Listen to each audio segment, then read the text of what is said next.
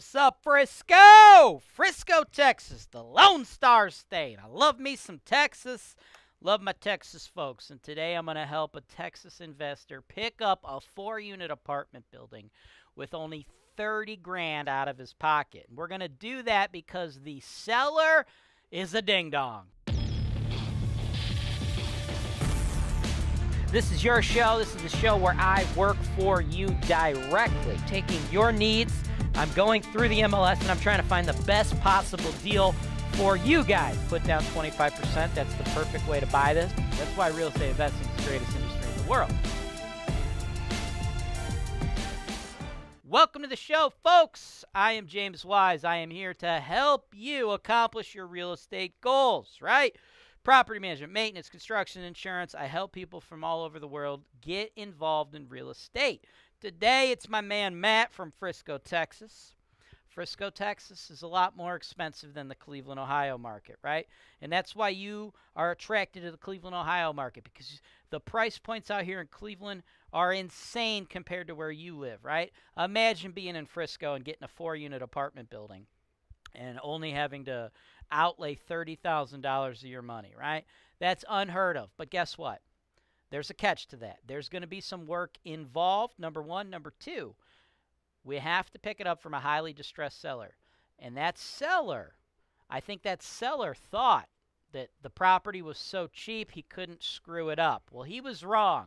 There's some things I'm going to be teaching you guys in this show today about what you can and should not do as an out-of-state property owner, right? You can't just fall asleep on your investment. There is still a little bit of responsibility out of you as the owner, right? It should be common sense, but for this guy, it wasn't. So, Matt, what I'm going to do is break down the entire investment for you, how you're going to get in with only $30K into it long term, and what not to do to avoid being in this situation. All of that's going to be right after the commercial break, but before we get into the commercial break, just so everybody else out there is aware, if you want to work with me in the same way Matt is doing, one-on-one in real time, click the show notes below to schedule a free consultation with my team, and we'll work with you one-on-one like I'm doing with Matt, because the property I'm about to show you, I sent this to Matt privately months ago. It only gets released on HoltonWiseTV later, so as good of a deal as this is, unless you're Matt and you're watching this, you can't buy this. It's no longer available, so don't try to. I mean, I guess you can try to, but you'll just be wasting your time. So you really need to just get on the phone to get that consult with me and my team. All right, let's go to that break, and I'll jump into the property for you, Matt.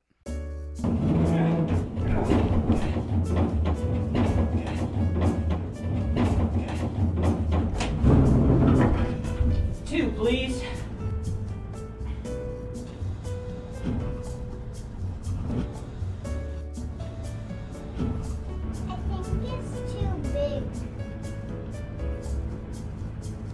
No, I think it'll shrink in the water.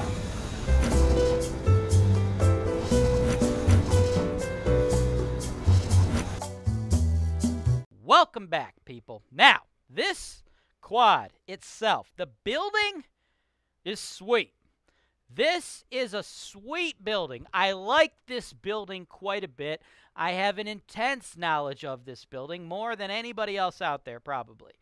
But this is a cautionary tale, okay? You do not want to be in the situation that this guy is in. This guy made all the mistakes you could make, folks. They say you can lead a horse to water, but you can't make him drink. I don't know anything that illustrates that more than this particular listing. Here's the deal. 2014 West 93rd, Cleveland, 4 for 102. Priced at $169 grand. $169 grand for a quad. Okay, market rents, pull this chart up, baby. $3,000 a month.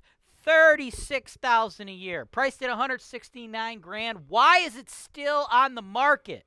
This should be a $200,000 property, right? Let's take a look at the pictures. What do we got? 1, 2, 3, 4 shots of the exterior. Hell, they didn't even go out to this one. This is just a Google shot, right? We got, and actually I think this is my photo. I'm pretty sure they used my photo, right? We only got exterior shots, and this hasn't sold, even though it's priced cheaper than it should be, because there's some serious problems going on with this building, and I know all about them, because the guy who owns it is a dipshit. He's just a total dipshit, folks. This guy has screwed himself so many times by being a dumbass, okay? Now, the property itself is a great property, has a great potential. But if you are a dumbass, you will run it into the ground. Doesn't matter how cheap the property is, folks. Doesn't matter. If you do stupid stuff, you're going to lose money, okay? So, when we sold this guy this asset, things were going good. We had tenants. And then this guy made the mistake of just checking out. If he ran into an issue, we would email him about the issue, explain to him the cost of the issue, and he would not send in the money, nor would he reply. Well, guess what, folks? If there's an issue at your property and you don't pay your bills, your property manager isn't going to fix the issue for free. I don't know what world you guys live in where you think that's going to happen. If your property manager sends you an email like, hey, you have X problem, we need X amount of money to solve the problem, and you don't reply to that email and send in that money, well, guess what? That problem ain't getting fixed, and then it's just going to go worse and worse and worse. So where this guy is at right now, or where he was at by the end of things, stopped paying his bills, we had to stop managing his asset. He ended up with squatters living in the basement. And as a matter of fact, we actually published some content on that. Why don't you guys check some of that out?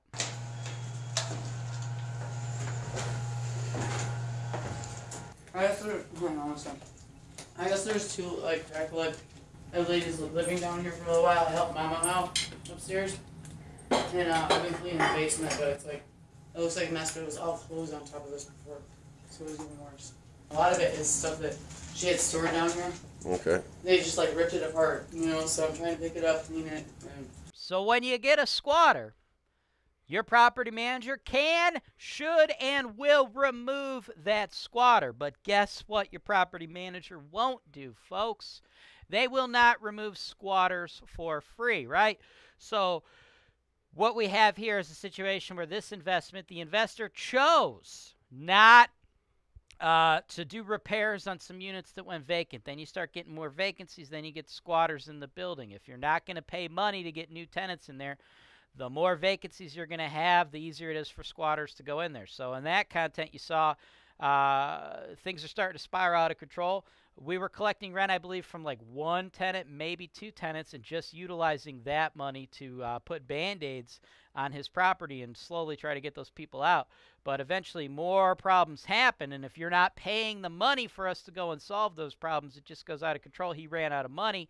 So eventually we had to just stop. We had to just let the neighborhood take it over, right? And then when the guy finally reached out to us, he's like, hey, why isn't my property selling? I want to sell my property. And I had explained to him, like, yeah, when you originally listed your property, you had a decent situation, but then you ran into some issues and you stopped paying your bills, and we had limited amount of your money to solve the problem. So, of course, they're going to get worse and worse and worse. Now, your property is definitely not going to sell for what you thought it was, what it should be worth, because you fucked it all up, bro.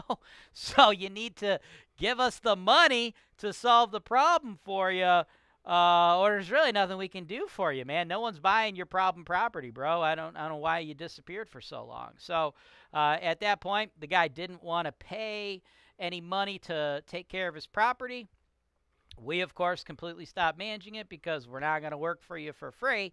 And what he has since done is held on to it for a few months. I don't know what the heck he did, but then it recently just popped back on the market 46 days later with nothing being done to it. So it's a whole mess right now, right? This is what the listing agent had to say. Amazing opportunity to own this all-brick 4-unit building, including huge lot next door. Each unit offers 2 bedrooms with a living and dining rooms, 4 balconies, beautiful original hardwood floors throughout. New roof installed 4 years ago. Potential rent around $800 per unit.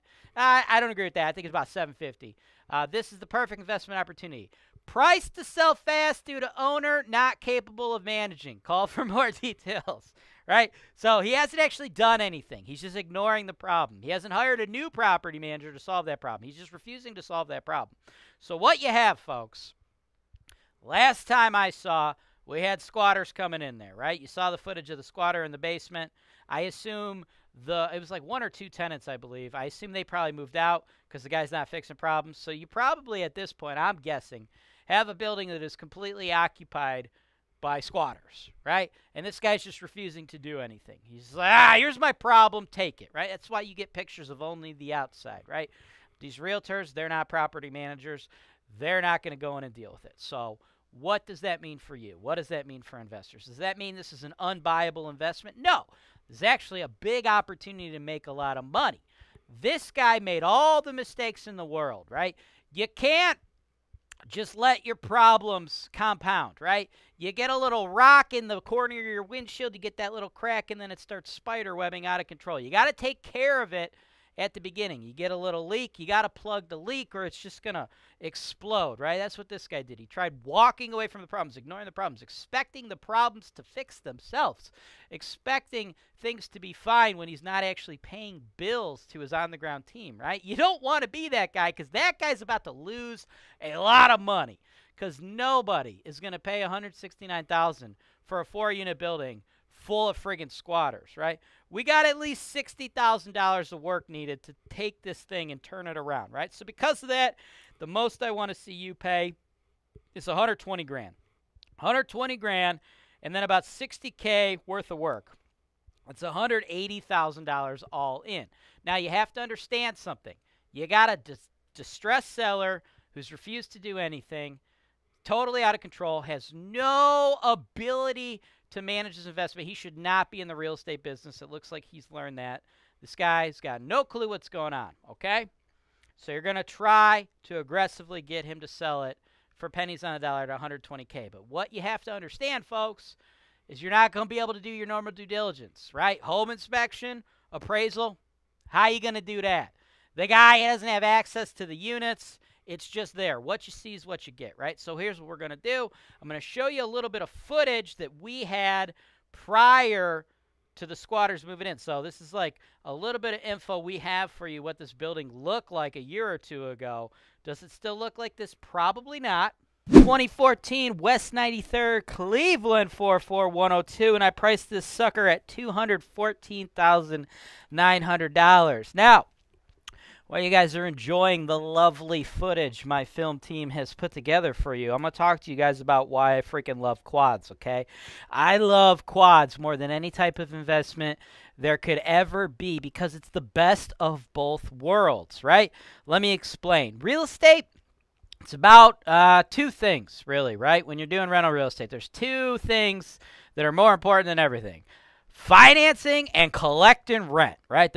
That's what we do, right? We finance assets, we collect rent. And the quad is the investment that combines the best of both of those worlds because when you finance real estate, the best type of financing is residential real estate, and you get this residential real estate on properties that are between 1 and 4 units. It's 30 years, low interest, fixed interest, tax deductible, the best type of financing you can get. 1 to 4 unit properties only, though, right? You can't get it on a 6-unit apartment building. Can't get it on a 5-unit apartment building. Only on 1 to 4 units. So, obviously, 4 units bringing in rent is more than 3 units bringing in rent. So we get the very most amount of rent with the very best type of financing, right? So it is the best of both worlds. In the Cleveland market, we do not have a large supply of 4-unit apartment buildings. Okay, we got a lot of singles, we got a lot of duplexes, and we got a decent chunk of 6-unit apartment buildings. Not that many 4-unit apartment buildings. So when a 4-unit apartment building, such as this beautiful monster that it is, comes available, guys, you gotta move quick. There's going to be a lot of people bidding on this. And what we have here, right? As you've been looking at the footage, okay, you can tell there's some vacancies here. We have 1 tenant in there. They're just hanging out, all right? Long-time tenant, I believe they've been there a little bit. They're just hanging out at $596, okay? And that's below market rent because these are all 2-bedroom units, right? So market rent for each of these is $750, right? So this sucker's going to have a rent roll of $3,000 once we get everybody in there, everything, you know, in tip-top shape. And to get it into tip-top shape, we got to renovate those 3 vacant units, okay? That's what it used to look like. I'm going to guess to get it to look like that again, you're going to need to spend at least 60 grand, right? What that's going to be is HoltonWise coming in, evicting squatters everywhere, and then getting everything rent ready. Because here's the thing with squatters, folks. I don't know if you're aware of this, but, like, they're not the cleanest people. They don't just move in and take nice care of it, right? No, they're just shooting up everywhere. It's a whole friggin' mess, right? So you're going to have to buy it totally sight unseen, cash, no inspections, no appraisals, no nothing. So I think 120 makes sense, and I think 60 is a good budget for that, right? What you'll get after that is, like I said, show you this earlier, show it to you again, $3,000 a month in rent, $36K. What that'll look like after fixed and variable expense estimates, just under $1,200 a month in cash flow, a little bit over $14 for the year, right? All in for $180. At that point, we could then refinance your money out, turn it into a BRRRR. You're going to get it to appraise for about $200, which is what the property should be worth if you have anybody other than this complete idiot owning it, right? So that means the bank will kick you back $150. You're all in for $180 after all the repairs and evictions and nonsense. So you're really only going to be into this long term for $30K, which would pencil out to a 22.3% cash on cash return, right? So for the right investor, this guy's problem could be your payday, right? So get aggressive. You see an investor with a pain point, guy who got into a business he didn't understand, thought he could just disappear, thought his problems would go away if he didn't pay the people that work for him the money to do them, which is totally insane to me. But hey, not everybody is cut out for entrepreneurship. Not everybody's cut out to be a business owner. Not everybody is that smart, right? Not everybody is a responsible property owner. This is definitely a cautionary tale of what not to do as an out-of-state owner, because I assure you, I ain't the only company out there that's not going to work for you for free, folks. You got to pay your bills. You go to the steakhouse, they cook you a steak, you're going to have to pay for that steak. You want your cable to be on, you want to watch the game, well, you better pay the cable company, right? So number one, pay your bills. Number two, pay attention to your investment. Number three, do what your boots on the ground are telling you to do, or you're going to lose big like this dude. So if picking up his problem sight unseen without any further due diligence makes sense to you, let's go. Thanks for watching. Subscribe to HoltonWise TV for more financial information, education, and entertainment.